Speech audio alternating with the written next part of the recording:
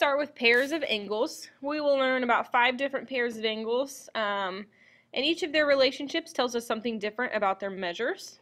So the first one we're going to learn about are adjacent angles. So when we hear the word adjacent, I want us to think of the word next to. So to be the adjacent door would be next door. So, for example, if we have Mr. Duck here, and we have a chicken, notice how far apart they are. They are not adjacent until they are side by side. So once the chicken moves over, now we could call them adjacent because they're side by side. So technically speaking, when we have adjacent angles, we have 2 angles that are in the same plane.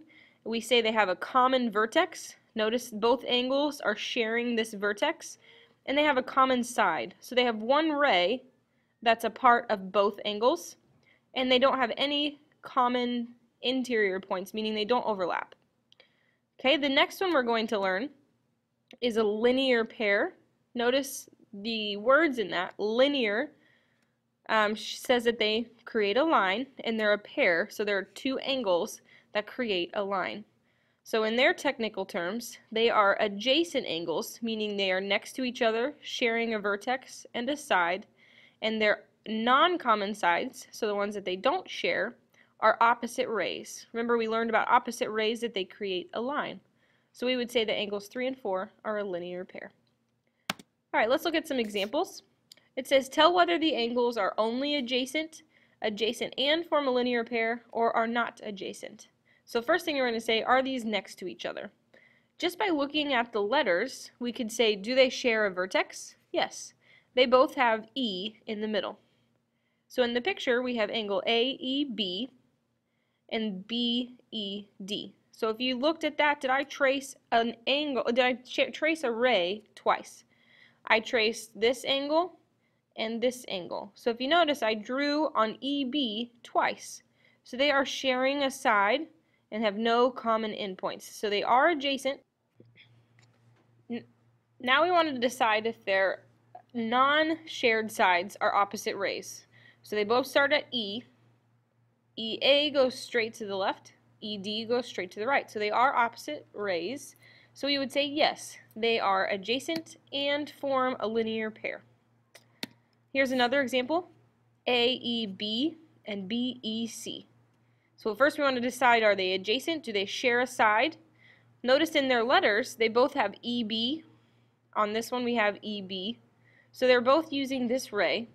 They don't share any interior points, so they are adjacent. Do they form a linear pair? AE goes to the left, and EC goes up to the right. So it doesn't go opposite each other, so are adjacent but not a linear pair, only adjacent. Here's a little more of a challenging example. We're still asking the same question, but we're given more angles in the picture.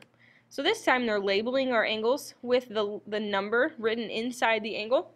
So we wanted to say, are angle 5 and 6 adjacent and form a linear pair or not adjacent?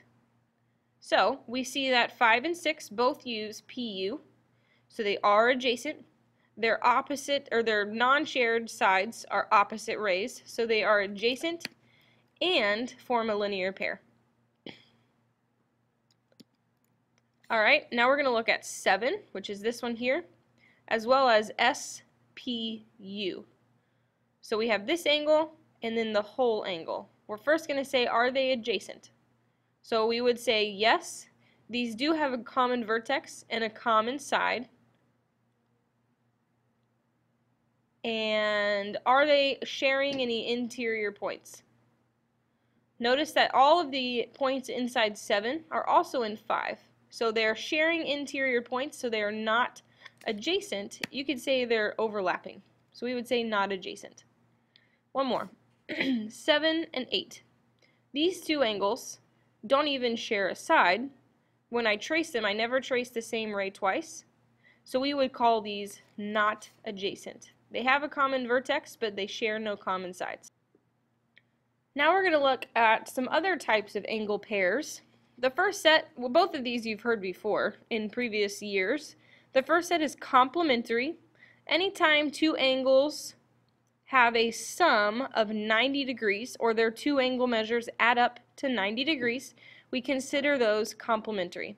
So if we look at the three angles we're given, A, B, and C, the only two whose measures add up to 90 are A and B. So 53 plus 37 would give us 90. So we would say that A and B are complementary. We also have what is called supplementary. Supplementary means that their angles add up to 180. So in our three angles here, the two that are 180 degrees, if I add A, 53, to C, 127, I would get 180. So A and C are what we call supplementary.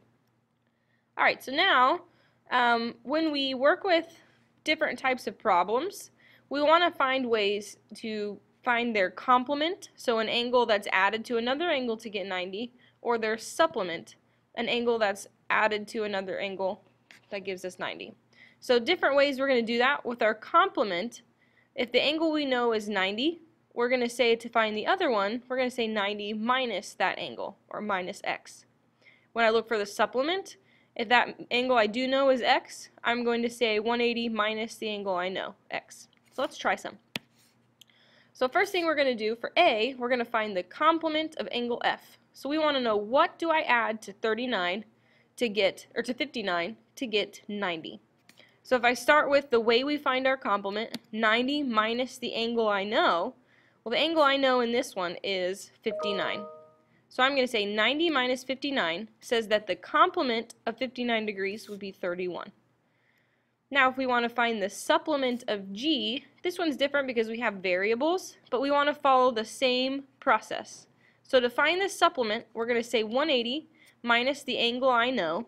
Well, in this case, I don't know an exact angle measure, but they give me an expression to describe it. So I'm going to plug in what I would say is the angle I know, and I'm going to simplify. So we're going to say minus 7x plus 10. Well, notice that I have to distribute this negative. So I'm going to say minus 7x, distribute to the 10 as well, minus 10. So to simplify that, I'm going to say 180 minus 10. So the supplement of 7x plus 10 is 170 minus 7x. I can't solve for x because I don't know this angle's actual measure.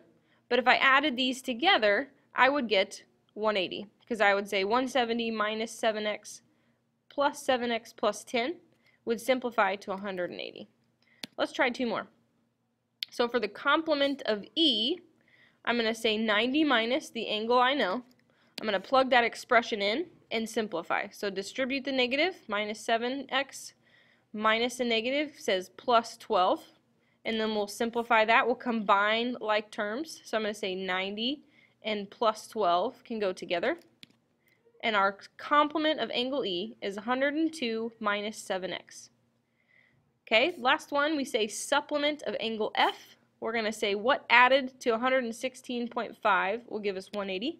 So 180 minus the angle I know is going to give us 63.5 or 63.5 degrees.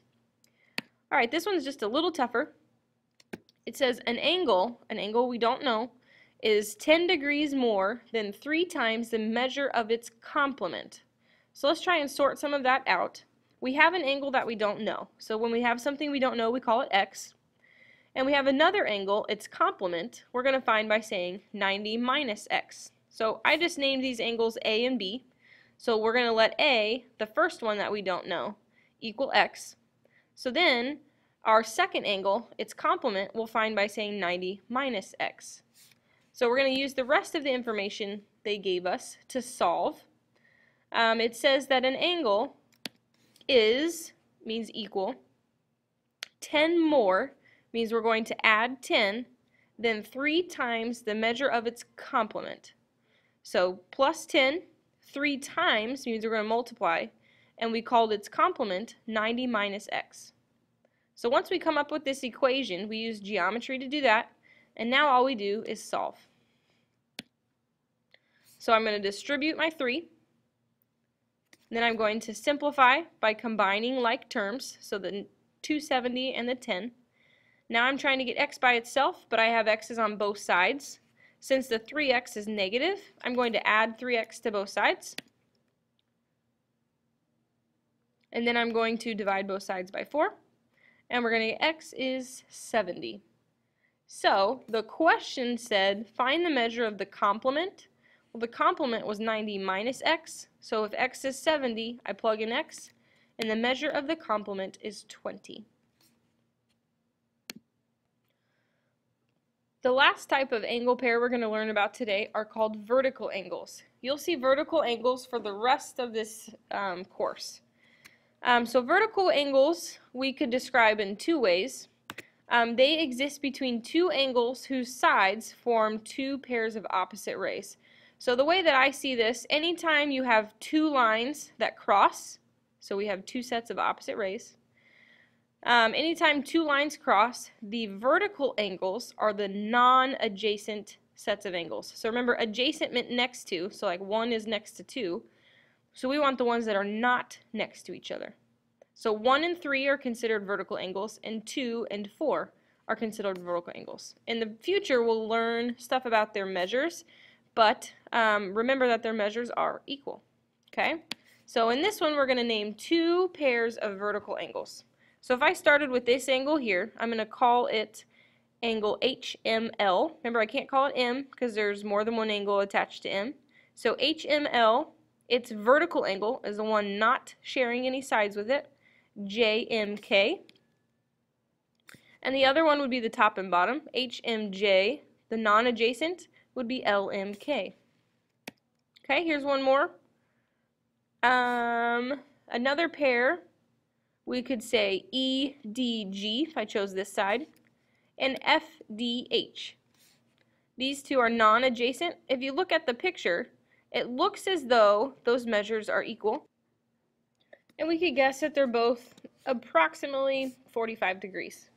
Now I'm going to give you guys a quiz and allow you to practice this. So if you want to pause the video so that you can try these questions, and then I will show them in a second.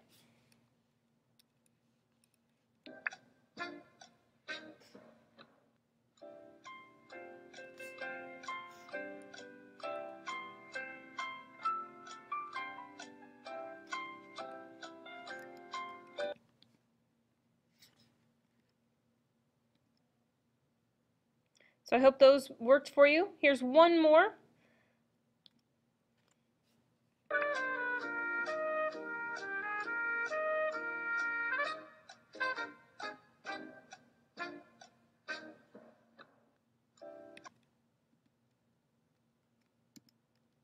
We'll work on some examples like this in class. Have a nice evening.